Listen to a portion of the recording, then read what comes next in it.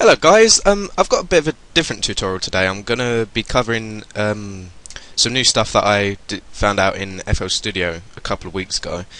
And basically what it is with external VSTs like Massive, Zeta, everything that doesn't come with FL Studio, it won't have the same features that a FL Studio VST comes with, like automation clips. Like, let me show you. So if I just add a FL Studio plugin like FL keys, for example, if you right click on any of the modulator handles, you'll have this create automation clip option, and basically what that does is it puts this like little track thing in the track viewer, and you can modulate that whatever wheel you automated, and then as the song plays, what will happen in the VST is if I can get the VST, there it is that if you look, the velocity wheel is going crazy. However, with external VSTs you don't get the option to add an automation clip. So if I open up Massive here, so if you right click one of the handles, you see you don't get a create automation clip option.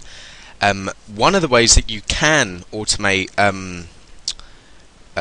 score and stuff like that within a external VST is if you hit the record button over here and then hit play while in the pattern editor like this, and you can do whatever and stuff like that, and you wiggle the handle in here, so you hit record, you hit play, and then you just go like that or whatever, and then you can right click down here and it will come up down the bottom. You can't see it's coming off my recording, but it will be there. Well, it is easier because you get to see it, but the process to get there is a lot longer, but it's worth it in the end. So I'm going to show you how to do it. So I'm just going to load up a preset that I made prior to this.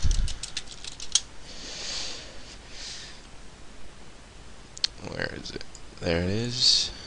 Okay, so this is, no, I didn't click it, did I? There we go.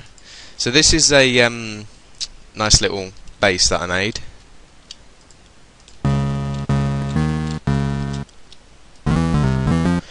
And basically I'm gonna take, let me see which one I'm gonna do. Okay, so this one sounds nice.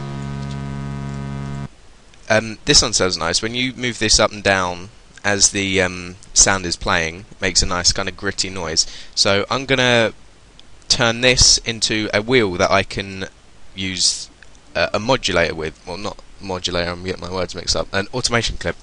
So make sure it's all the way to the bottom. This is just an easy way to do it. And what you're gonna do is go Channel, Add One, and add a dashboard. And you're going to hit this little arrow next to the lock and go Add Control, Wheel, and then you can pick any one, but I'm going to pick the grey doll because it goes with the background to the background I've got. And a little wheel will pop up and you can move it around, and there'll be a settings to the side here. You can just change the caption, so there you go. And then you're going to hit this little lock button, and that'll lock it all down, and you can move the wheel now, and make sure that's set to the bottom as well. And then you're going to go back into Massive, click the drop down at the top left hand corner, and click Link All Parameters. Now I'm going to move this up here, and don't be worried by what you're about to see. Click the top drop down here, and out of all of these lots of words and numbers, you're going to find MIDI CC hash and then a number, and what you're going to do is, it doesn't matter which one you pick as long as it's a blank one, so as long as it doesn't have something in brackets next to it. So I'm just going to click MIDI CC number 3, and then under internal controller click dashboard wheel 1, then hit accept, and then you can close that, and then you right click this and click MIDI learn. And so now, if I make this detached, and then open massive. And now when you move this wheel, if you look, the WT position on the scrim oscillator should go up and down with it. And so now if you right click this and click create automation clip, now you can automate that wheel in massive. And another cool thing that you can do this within massive, but another cool thing that you can do now that you've got dashboard is if you put that into a new mixer track,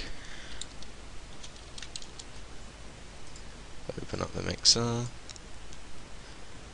So if I pull this up,